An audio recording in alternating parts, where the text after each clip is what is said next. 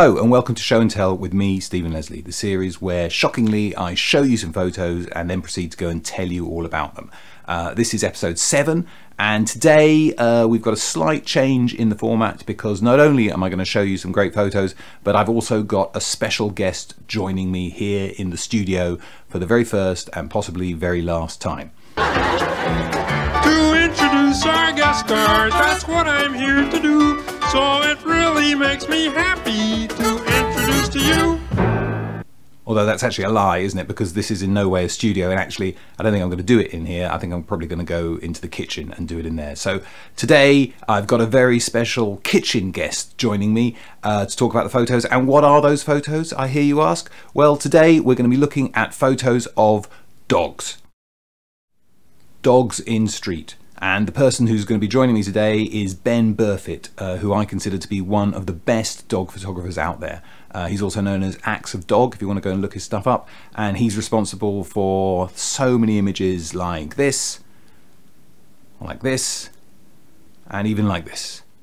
So there you go, you lucky people. Let's do the titles and then get on with it.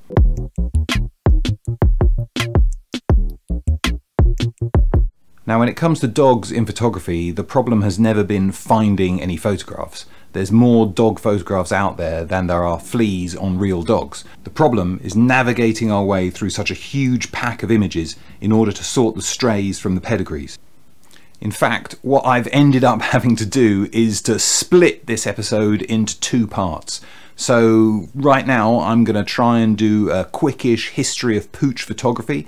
Then in part 2 we'll haul Ben into the kitchen, sit him down, have a look at his stuff, and then we'll try and do a best in show dog photography competition where Ben and I will attempt to judge some great dog images and award various trophies and rosettes in a number of different categories. So with that wildly ambitious lineup, we better get cracking. The first point to note is that ever since the invention of the camera, people have been pointing them at dogs, which is only to be expected.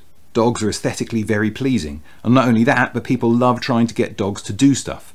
So getting your dog to sit, or stay still, or perform, or dress up while you attempt to take their photo is right up there with trying to do the same thing to your newborn baby.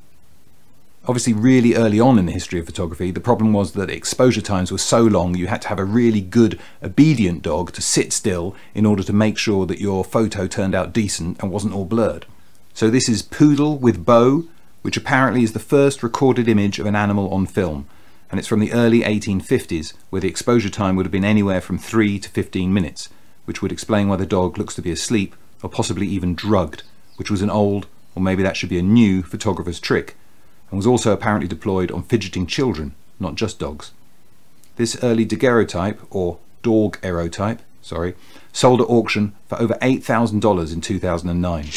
And here is another hand-coloured photo from approximately 1854 called Dog Sitting at Table. And I just like to imagine the photographer's assistant or the dog's owner just out of frame there with a large sausage, which they would have had to keep on dangling until the correct exposure time was reached. Or you end up with this sort of thing, and nobody likes a dog with a blurred head. As I mentioned earlier, there's no shortage of these types of photos. I've got this Phaidon book, which is just called Dogs, I think, and it's been compiled by a woman called Catherine Johnson, and in the blurb at the back it describes her as one of the world's top collectors of photographs of dogs. I particularly like the way she's described as one of the world's top collectors of dog photos, because it makes me imagine there's a way of judging and ranking top dog photography collectors against each other, like in a dog show, and then giving them marks for how well groomed they are or how well organised their massive collection of dog photos are. Or maybe that's just me. Anyway, the main takeaway from this book is that for as long as people have had cameras, they've enjoyed shoving their pet pooches in front of the lens. So this book is chock full of novelty shots of dogs in hats, dogs in boots, dogs with raccoons, a monkey riding on a dog, and even a couple of dogs sat up on the back of horses. As we'll come to see, it's the dog's tolerance for this kind of relentless, degrading human nonsense that makes them so central to photographic history. But I really don't want to dwell on the posed amateur shots for too long. What I really want to do is get on to some of the masters and start edging towards a history of dogs in street photography. Now, you might remember that way back in the very first episode of Show and Tell, the one I did on bald men, we looked at this photograph by Jacques Henri Lartigue. And this is of a man, Monsieur Follet, in his hat, apparently throwing his dog Tuppy across a river in 1912, which is very early indeed. I'm not claiming for a moment that it's street, and it's almost certainly a setup. Lartigue was fascinated by trying to capture action with his camera. As you can see, he was one of the very first people to successfully do this, and so this shot of Tuppy might indeed be the first action shot of a dog, but it's not street, is it? It could be river, I suppose. But for non-posed, non-action shots of dogs just being dogs, we have to wait another couple of decades almost, but we stay in France and we turn to the work of another master, and that's Henri Kertéz, who took both of these photographs in 1929 in Paris, and both, interestingly, are taken from high up in a building, which was a viewpoint and a photographic perspective that Kertéz would continue to mine throughout his long career. So those two were both from 1929, and then here's one that he took nearly 40 years later in New York of a dog walker in 1967. And then another cracking one from up high in the 1970s of a bloke hauling his reluctant dog out into the snow. Kertéz was ever watchful for this sort of thing. Here's a shot of him out on a balcony in the 1970s looking up, and another one of him on a different balcony looking down. And this is one of him towards the end of his life in 1982 as he ruefully scanned the horizon from inside, annoyed at missing out on another classic dog shot. Now, not many people know about the story I'm about to tell you, but Kertéz held a lifelong grudge against another titan of modern photography, and it was all over a dog photograph. So let me explain. Everybody knows that in 1932 in Paris, Henri Cartier Bresson took this photo behind the Gare Saint-Lazare, which is probably one of the most famous street photographs ever, the epitome of the decisive moment, rich with symbolism, the leaping man and the broken hoop in the foreground, possibly foretelling the coming turmoil in Europe, etc, etc, etc. But what few people realise is that in the same year, in the same town, 1932, in Paris, Henri Cartier Bresson, co-founder of Magnum and famous humanist photographer, also took this image, which many photography scholars attest is the first ever dog sex street photo. And you know, it's a great decisive moment, isn't it? There's even a small audience of dogs watching the other dogs go at it. But why did this photo upset Henri Kertéz so much? Well, legend has it that he was out with Henri Cartier Bresson, or HCB as we'll call him, at the time, flaneuring about Paris, and Kertéz spotted the randy dogs first, but then HCB pushed him out the way. He barged him to claim the shot for himself. Now, I have no idea if that story is true, and unfortunately both parties involved are now dead, but the undisputable truth is that Henri Cartier-Bresson did say, in photography we all owe something to Kertéz, and in his case that thing was that he stole the earliest recorded dog sex street photo from Kertéz, and no one else can ever wear that crown again, ever.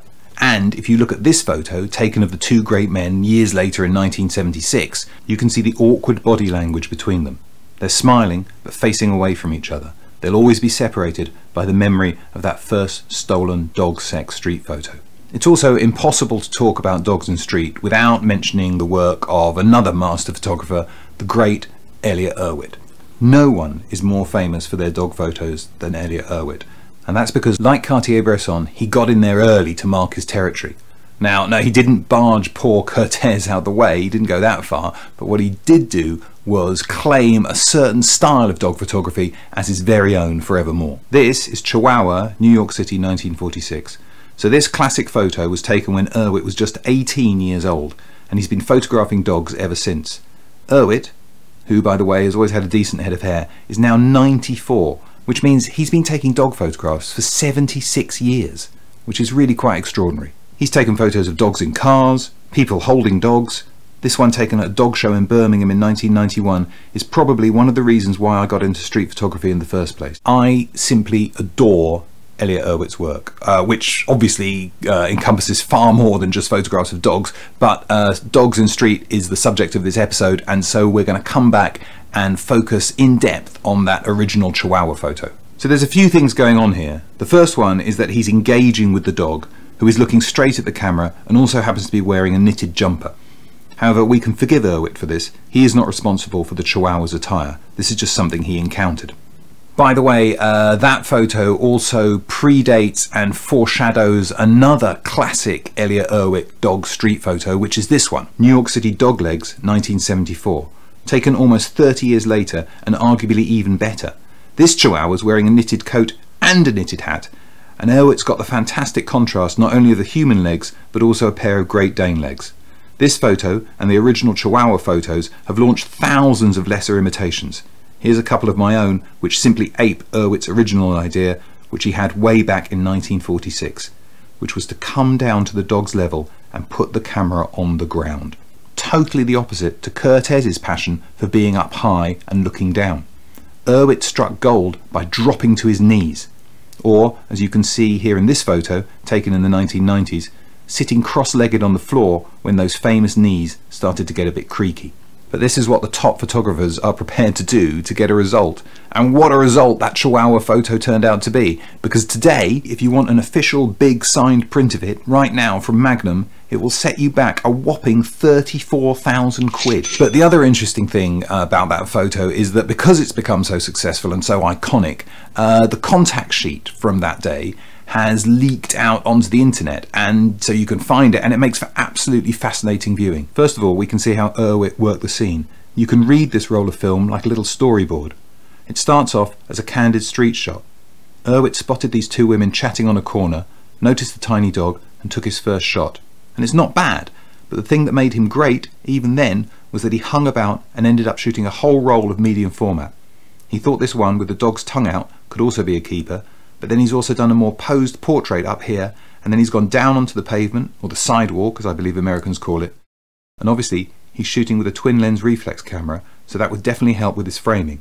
But let's note a few extra details. First, he took 6 shots while he was down there, and it seems like he nailed it the first time, but then he carried on because when it comes to dog photos they tend to move about a hell of a lot, and you never really know whether you've got the little buggers or not, especially on medium format. Second, the shot is a bit of a setup. He's obviously asked the owner to put the dog down for him, and I'd almost bet she didn't appreciate that he's going to include her feet in the frame for humour and scale. But you can see her hand up here trying to get the tiny dog to sit or be still. Finally, the other insight this contact sheet gives us is that this famous shot is a massive crop. Even aged 18, Erwitt had absolutely no problem with jettisoning a huge chunk of the frame, as he could see it was superfluous. It adds nothing to the picture. It's all there in that tiny rectangle, which then makes it look as if it was shot on 35mm. Except, of course, if it had been shot on 35mm, I doubt it would have been so forgiving under the enlarger. Whenever I'm teaching workshops, I inevitably get asked if cropping is okay. People seem to think that for some reason cropping is akin to cheating. It's not. What I always say, and I always reference this shot, is if something will benefit from a crop, then crop. It's not cheating. Cropping is great. Crop. Especially if it then results in a timeless shot of a Chihuahua in a jumper worth $30,000. Crop. What's also worth considering is how some incredibly influential photographers clearly could not give a monkey's toss about dog photographs. In the whole of Robert Frank's The Americans, which is arguably the most important street photography book of all time, and a touchstone of American identity, there is not one single image of a dog. Not one. Not even in the background, not even a tiny Chihuahua in a knitted jumper exiting frame left.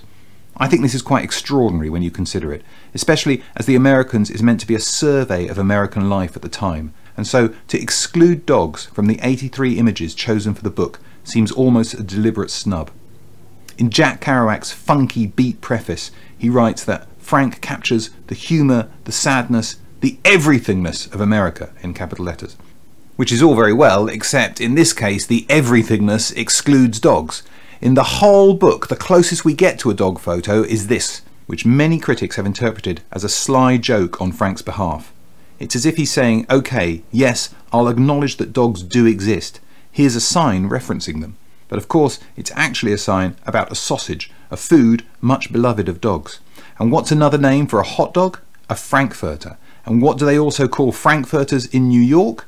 That's right, Franks. So is Robert Frank saying that he's the only dog he's going to allow in The Americans? Not just a hot dog, but the top dog? Maybe. To be honest, I haven't got a clue.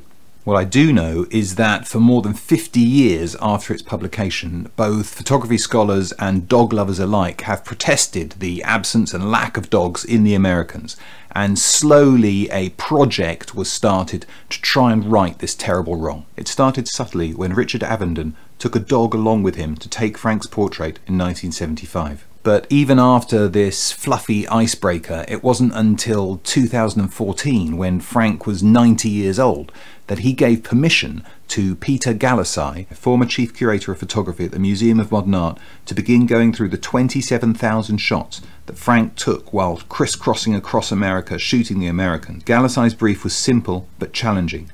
Just find a dog, any dog. So finally, after his forensic forage through Frank's forgotten frames, Peter Galassi published this book in 2014, which is called In America, and expands the original 83 photographs to 131, and contains, drumroll please, just one image of a dog. That's right, just one solitary image, and it's a blink and you'll miss it shot of a tiny dog, although I doubt it's a chihuahua in a jumper, out on the porch of this house near McGee, Arkansas, taken in 1955, and that's it.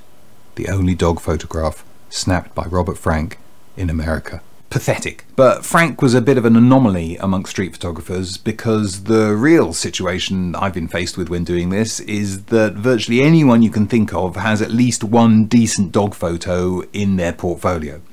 Now, I mentioned right at the start of this episode that what I'm planning on doing is to split this consideration, this film, into two separate parts. So this has been a brief history, and then I'm going to haul Ben Burfitt in for part two, and we're going to do a kind of judging or best in show of the greatest, or some of the greatest, dog street photographs ever taken. But before I get on to that, I just want to end this with a brief consideration about someone, another photographer who takes the most fantastic dog photographs. In Russia, in his native Finland, in India, all across Europe, and he's called Penti Sammallahti. I hope I've got that right. Who, none of these photographs are staged, by the way, even though some of them, this one in particular, looks almost like a composite, but it isn't. Sammallahti does admit to carrying treats around with him. Always in my camera bag there is something for the animals. Seeds for the birds. Small birds, and sausage for the sausage. dogs. Oh, dogs love sausage. And here's a great photo showing a naughty dog attempting to steal Sammallahti's special sausage sack full of meaty treats. Penti apparently took this one while running backwards, then tripped and fractured his coccyx, but at least he got the shot. So I just want to end on a few of his photographs, primarily because they're great, but also because most people who know about his images know them for their lyrical or poetic qualities. He does all his own printing, and his expert ability with composition and harnessing the different tones of snow is truly astonishing. But the real reason that I like him is, in addition to all these beautiful, lyrical, poetic photographs that he's made, he also took this one, which is just pure, unadulterated filth. This is probably the doggiest dog photo ever taken, which manages to be simultaneously shocking, funny, explicit, just everything all at once, and goes a considerable way to capturing what life for a dog is like, all in a single shot.